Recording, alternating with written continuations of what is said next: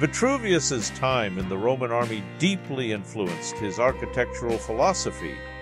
Serving as a military engineer, he gained first-hand experience in constructing siege engines and fortifications. This background honed his understanding of strength and functionality, elements he later deemed essential in civilian architecture. His military service taught him the importance of creating structures that could withstand not only the test of time, but also the practical challenges of defense and utility.